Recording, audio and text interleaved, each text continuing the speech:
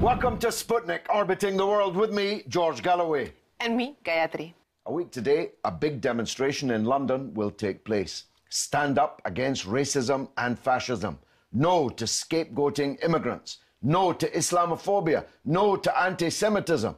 Co-organisers of the event are Unite Against Fascism, a broadly based campaign which in dark days and fine have kept the flame of such ideals alive. The march will take place to a backdrop of mass unemployment amongst ethnic minority youth in Britain, a deluge of scaremongering in the gutter media, and a Dutch auction amongst political parties as to who can be meanest and most menacing towards minority communities. As election fever mounts, so do the fears of Britain's beleaguered minorities. Joining us now is a stalwart of anti-fascism in Britain, Sabby Dhalu. Sabby, thanks for coming on the Sputnik. We'll talk about the demonstration in a few minutes, but the airwaves are becoming clogged up with race stories. More usually than not, anti-Muslim stories, but in this week, Nigel Farage's extraordinary foray into demanding the repeal of race discrimination laws in the British workplace. This is part of the backdrop to your demonstration, isn't it? Of course. I mean, Farage's recent outburst is not borne out by the facts at all. I mean, one of the problems we've had is since the coalition government came to power in 2010 is the abolition of monitoring the impact of legislation on minority communities and women. So equality impact assessments have been abolished. So it's impossible to actually ascertain proper figures of how austerity and other government measures have impacted on women, minority communities, people with disabilities, and so on. And so therefore... Proper figures might be thin on the ground, but any fool knoweth that the claim that Farage has made that racism in the workplace is a thing of the past, that Britain has moved on. You're a minority ethnic and a woman. That's right. What do you say to that? Well, my experience is the exact opposite. I've actually found, over the last 5 years, certainly, in the context of austerity, a rise in racism. I see people making funny comments, racist comments on buses, on public transport and things like that. Things I thought were a thing of the past and I've actually not experienced since I was a child growing up in the late 1980s. So certainly racism has been on the increase, but also there were figures released, I think by the Labour Party yesterday, saying that unemployment amongst BME communities has actually increased by 50%. 50, yeah. So the idea that racism in the workplace is a thing of the past.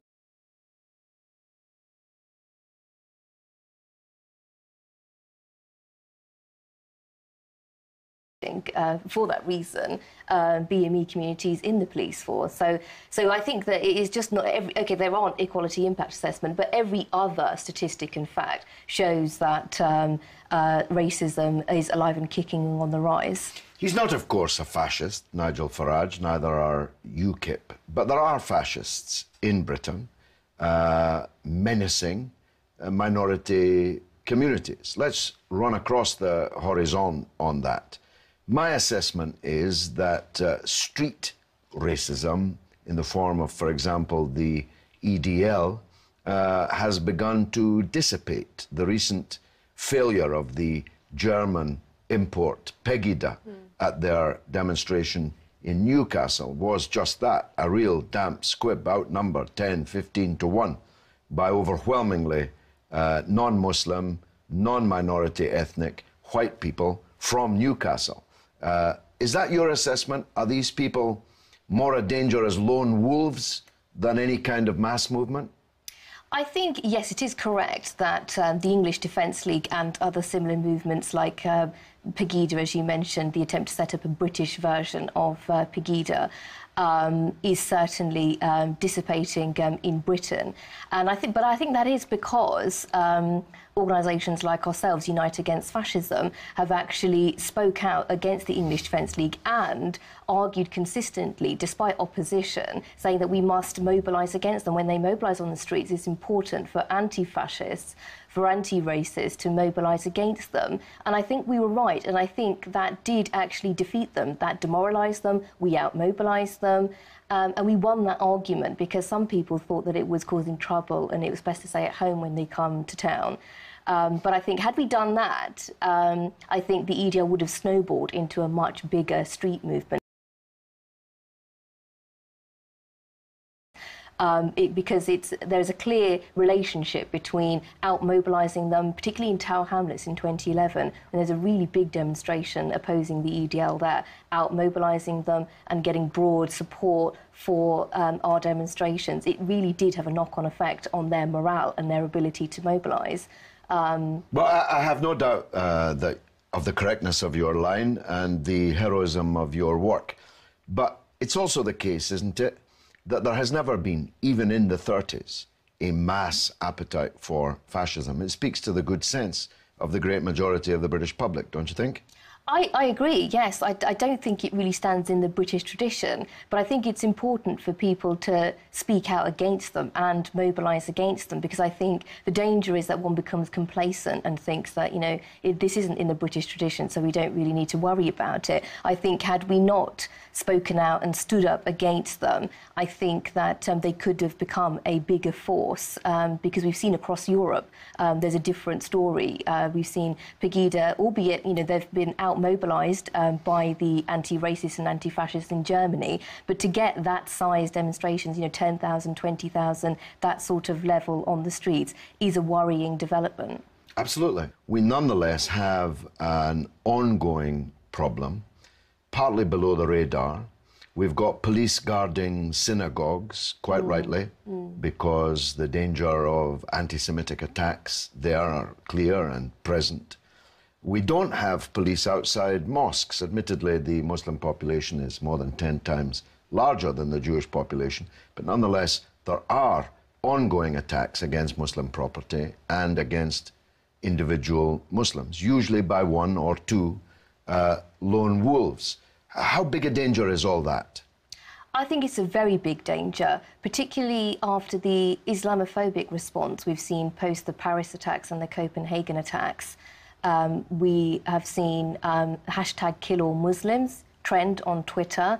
We've seen Rupert Murdoch making interventions such as all Muslims are all responsible for this and should be held responsible for these attacks. We saw a complete media silence, the complete opposite response to the Chapel Hill shootings in North Carolina, where 3 Muslim students were shot dead. It wasn't even covered in the mass media, despite the fact that it trended on social media. And we don't see an attempt by people to hold all white people across the globe responsible for the actions of the gunman or the terrorists that killed the 3 Muslim students. The thought of it is ludicrous, holding all white people responsible for that shooting. But this is what happens to the Muslim community. Over 1 billion people across the globe are made to feel responsible for the actions of a handful of terrorists. This is despite condemnation widespread across the globe by Muslim people against these attacks. And we have seen, as you quite rightly point out, attacks on mosques and attacks on individual Muslims, and perhaps more worryingly so, attacks on Muslim women wearing the hijab. We see a lot of, I think around 50% of, or more than 50% of attacks on Muslims are actually on Muslim women. And I think that's quite horrific for Muslim women to be facing violent attacks, violent racist attacks, but also sexist, because the perpetrators are mostly men. So this is very worrying. And you're right that the state response isn't the same as attacks on Jewish communities and anti-Semitism. I mean, quite rightly, there are police guarding synagogues. Indeed, it should be the same. Yes, that's right. Why aren't mosques and Muslim community organisations treated in the same fashion? This is what we need. And I think you're right. I think that the English Defence League and attempts by groups like Pegida here in Britain to try and form themselves here will use not just the attacks in Paris and Copenhagen, but the Islamophobic response by the state and the media and politicians to try and grow. So it is very important that we don't become complacent, and wherever they rear their ugly head, that we mobilise against them. Tell us about the demonstration a week today. Well, precisely because of the rise in Islamophobia, the rise in anti-Muslim hate crime, opposing Islamophobia and standing up against this hatred is a central part of the demonstration, and we've received a very positive response by Muslim communities across the country who are saying they're mobilising and coming along to the demonstration. So that's very good. It's formally supported by the Muslim Council of Britain along with a range of other Muslim organisations. So that will all be a key part of the demonstration, as will opposing anti-Semitism. I think it's very important to show unity. Unity. It's the other side of the coin, as you say, Gayatri. It's a real and present danger.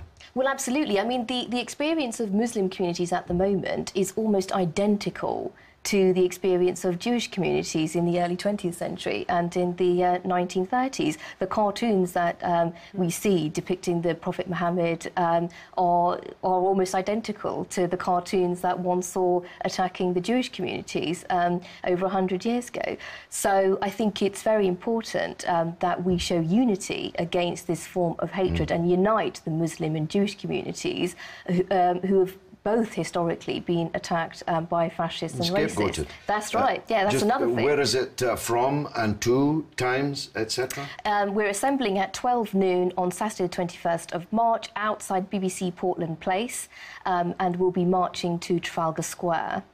And I'm one of the speakers. You absolutely are. We'll be very looking forward to seeing you. You have a galère of orators. Well, I wish you the very best for the demonstration next Saturday.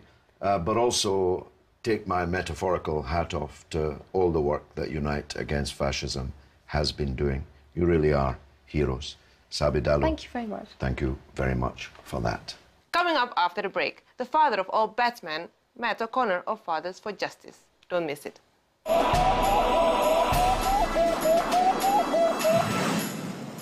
Welcome back to Sputnik. Matt and Nadine O'Connor are the public faces of one of the biggest civil rights campaigns in Britain, Fathers for Justice. Not that you'd know it if you followed only the so-called mainstream media, still less if you were stuck inside the Westminster bubble. Politicians run scared of the idea that a child is entitled to both parents in their lives, prisoners of the mother is always right mentality. But mothers are not always right. Sometimes they're wrong, and even willfully so, playing out their anger, justified or otherwise, towards the father, irrespective of the impact on the children's well-being. Feckless fathers abound in Britain, men who walk out on their children again and again. But millions of fathers are desperate to be closely involved in their children's lives and are precluded by the family courts system from doing so. It is a Gordian knot. Trying to unravel it is Matt O'Connor, and he joins us now. Matt, thanks for coming on board the Sputnik. Before we move on more specifically to your field, it's not tangential, I would argue, the extraordinary decision of the Supreme Court this week to allow a woman, more than 20 years after their divorce, to file a claim for a financial settlement against the man they finally divorced more than 2 decades ago. Or do you think it is tangential? Well, it is. It's absolutely wrapped up in a whole approach that the legal system takes to men and to fathers, which is effectively, George, is to reduce us to the status of cash points. It's like going out on a Saturday night and putting your card into a machine and the cash just keeps coming. I mean, it's a dream scenario. But it reflects badly, I think, this judgment on the British justice system. It's an outrageous judgment, even by their own pitifully low standards. It basically says that this guy is a cash point, not just when he was married, but a cash point for life. And this is a woman who is a grown woman, clearly can look after herself, clearly can be responsible for herself, clearly can provide for herself. She has no dependencies. So this is a very serious and worrying judgment. I think a lot of men will be running scared now and very, very concerned that this basically opens up some serious doors to potential future claims. It's a slight infantilization of women, isn't it? The idea that in the 21st century, for decades after the marriage has ended, that somehow they're dependent upon a man and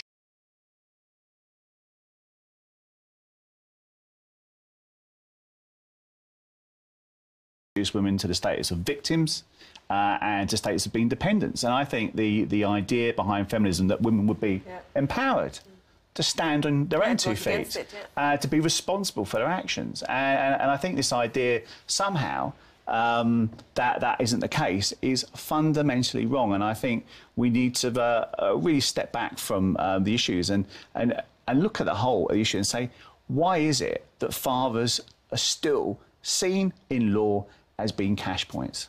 Well, let's turn to that subject. I have become grimly familiar with this system, and I represent many people. One just last Saturday, for example, came in to see me, showed me all the paperwork, that the child maintenance service has been taking a very substantial amount of money from him every month, against which there's no meaningful appeal. The figures are laid down, there's no flexibility, and so on. But the key point is that he has not seen the child in question for 7 years, despite courts regularly saying he ought to have access to the child. The mother has simply refused, and there seems to be no meaningful mechanism by which his rights, I'll come back to that point, his rights or the child's right to see him can be respected. Yeah, and this is not an unusual case. This is common stuff. Yeah, I've got a friend of mine whose daughter was taken out of the jurisdiction to Scotland. He's a train driver. He's paid, I think, somewhere in the region of £45,000–50,000 over the last 10 years. The girl's now 14. And it's an outrage. I've got another friend of mine who has spent over £50,000 trying to see his daughter, to get court orders that aren't enforced. The CSA comes along, cleaned out his bank account, taken his money, threatened to take his passport, took his driving licence. They have quasi-judicial powers, the CSA, or the Child Maintenance Service, as they now call it. And these are really serious issues that if the coin was flipped and reversed, and this was happening to mothers, there would be a national outcry about it. And that's our point about this, is the gender apartheid that applies to people like me because they say we're white, we're male, that somehow we're at the top of the tree. Whereas in reality, as the author Warren Farrell said, there is a glass cellar where men are kept. Because if you look at it, we have suicide is the biggest killer of men under the age of 45. We're more likely to be homeless, more likely to be unemployed, more likely to be subject to violence, more likely to be incarcerated, and more likely to be murdered. On many, many, many levels, men and the issues related to men and men's health just really aren't paid any due serious attention by our political classes. It is indeed ironic. Let me, though, go back to a dichotomy I glanced at in my last question. It is the fundamental principle of the Children's Act that it's the children that has rights, not the parents.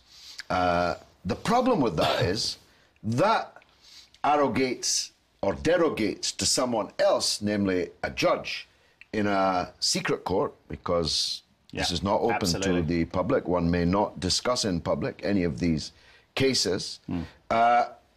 It derogates to a judge the right to decide what the children's interest is. Now, I actually question that in principle. I'm a father, by the grace of God, many times over. I have rights, in my view, to see my children. Whether a judge thinks children have an interest or a case for seeing me. What's your take on that? My take on it is very, very simple. There's a small thing called the Universal Declaration of Human Rights that enshrines everybody's right to family life. That's our starting point. That's what everybody signed up to. Yes, of course a child has rights, but to say that fathers have no rights is an outrage. And as you rightly say, we have an unelected, unaccountable, unsackable judiciary operating in complete secrecy that determines what the best interest of a child is. And the thing is about this best interest of a child argument is a wicked, wicked deceit that lies at the heart of a rotten and corrupt family justice system.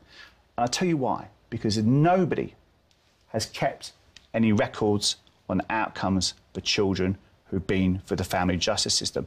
This is not based on evidence. This is based on what the judge thinks the child's best interest is. And as we've seen, with 4 million fatherless children in this country now, with all the social consequences that flow from that, the family courts are fundamentally abusive and out of control. And it's just like legalised cage fighting. And we need to have a proper review and inquiry into their operation. Matt, since we last interviewed you, they cut down the legal aid in family court. It must have had a tremendous effect on fathers and the children. Yeah, it's had perhaps less of an effect on fathers because many fathers didn't qualify for legal aid. But what it has done is reduce the family courts to legalise cage fighting, where most of the people going into the system are not legally represented. And so you're literally pitching parent against parent. To prove who the best parent is, you have to prove who the worst is.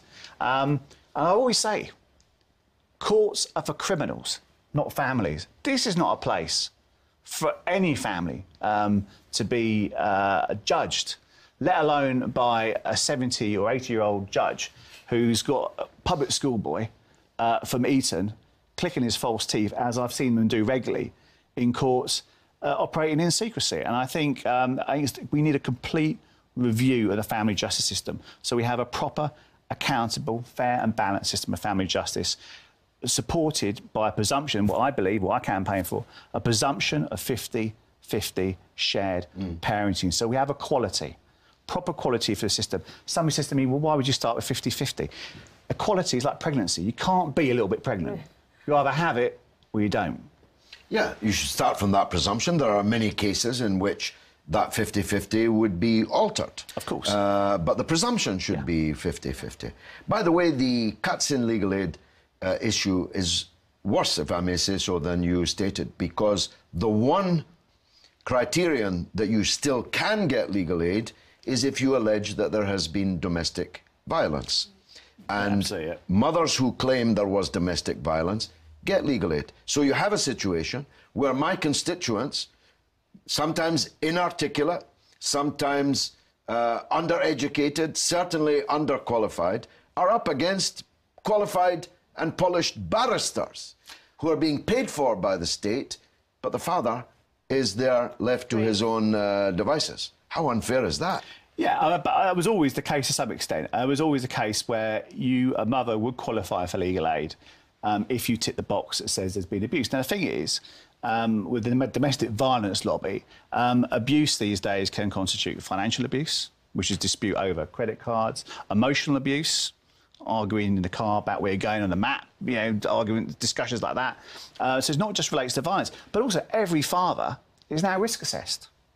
So CAFCAS, the Court Welfare Service, collect soft evidence, which is arguments in the household between mother and father, and hard evidence, which is if there's been police reports or complaints to the police. But every father is risk assessed because they say where it is safe to do so. Contact can take place where it's safe to do so. So the presumption, George, is that you and me are inherently dangerous to our children. And that assumption doesn't apply to mother. It doesn't apply to mother's new boyfriend. It is grotesquely unfair and prejudicial based solely on our gender. Don't get me started on CAFCAS. Matt O'Connor, Fathers for Justice. I salute you. Pleasure.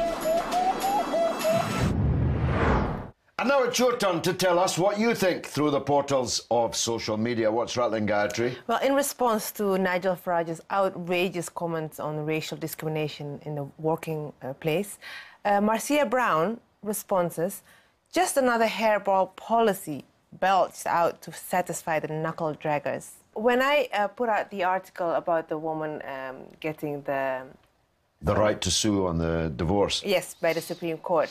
Lots of responses. Most of them agree that it's not really fair. Both men and women, by the way. Craig Hill says, after 20 years since he remarried, it's going to be an open season for any woman to take ex-husbands to courts wanting payouts. And that's all that we've got time for this week. Which, alas, means that's the end of the show and almost the end of the Sputnik. Join us next week for the very last orbit. Why? Stay in touch with us on Twitter, RT_Sputnik, or Facebook, Sputnik on Russia Today. It's goodbye from me, Gayatri. And from me, George Galloway. It's been marvellous.